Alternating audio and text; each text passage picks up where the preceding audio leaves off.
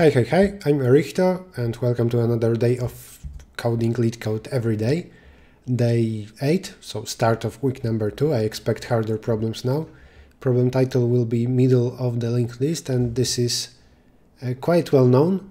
Related thing is also find a cycle in a linked list, and for that there is Floyd's tortoise and hare algorithm. Here we will need to find middle of the linked list, and I just remember that it uses two pointers, where one moves 2 steps at a time and the other moves 1 step at a time.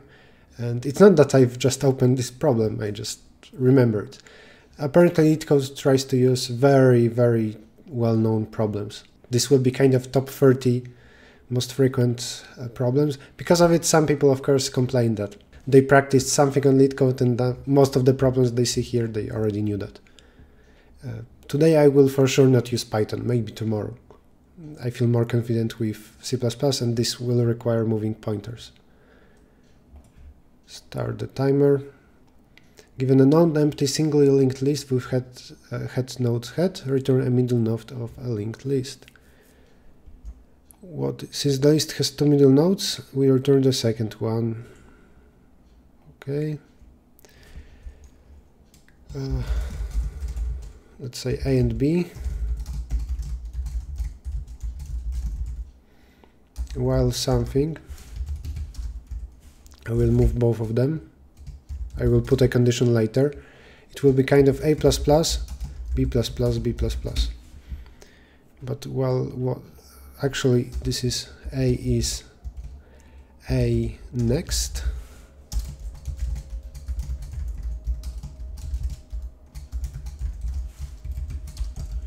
I would say while B is not null, then do this. If B is already null, then what after that? Let's say if the list had just one element. Maybe I should do this first. If the list has one element, details aren't that easy. The idea is that always pointer B is 2 times further to the right from A. I mean, A is in the middle between start and B. If size will be 1, then I do that. If this happens, then already I need to return A. Otherwise, move again. I think this should work. Let's test on the sample test, but I will still look at that. I'm thinking about tests n equal to 1, n equal to 2, to 3. But I think they are alright. Accepted, cool. I will do some small visualization of this algorithm for you. Let's analyze an algorithm with 2 examples. A will be a first pointer, B will be the second one. Well, first they start over there, but in every repetition of a for loop, A will move by 1 to the right, B will move by 2. So this is what happens after first iteration. After the second one, it's A and B. And then what needs to be done? At least in my code, I move B first, so B gets over there, B gets over there to the end.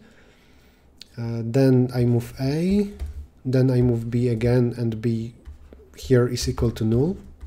Null pointer is like something outside of the list. And after that is A a valid answer. Those are 2 middle elements of a linked list, so A is good. Because it's about ±1 errors. So here it worked, and for different parity of a list, let's see what happens. When A is here, B is over there, then B moves by 2, A by 2. And now my logic was move B first, B becomes null, then if that happens, then don't move A, just return A.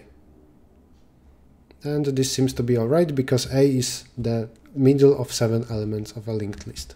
And that's basically it. I don't think I have anything more to add. If you want a harder version, then there is Floyd's tortoise and hare algorithm. And actually, if you want to have some fun, I recommend Jomatek's anime video on that. He also created some serious video on explanation of the algorithm.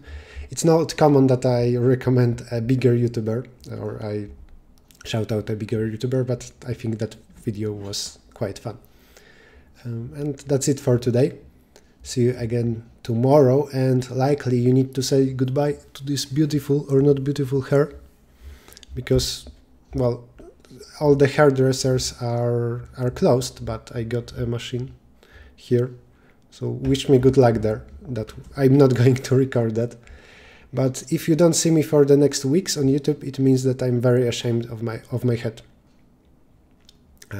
Yeah, that's it. Bye bye. Hello, everyone. Hi.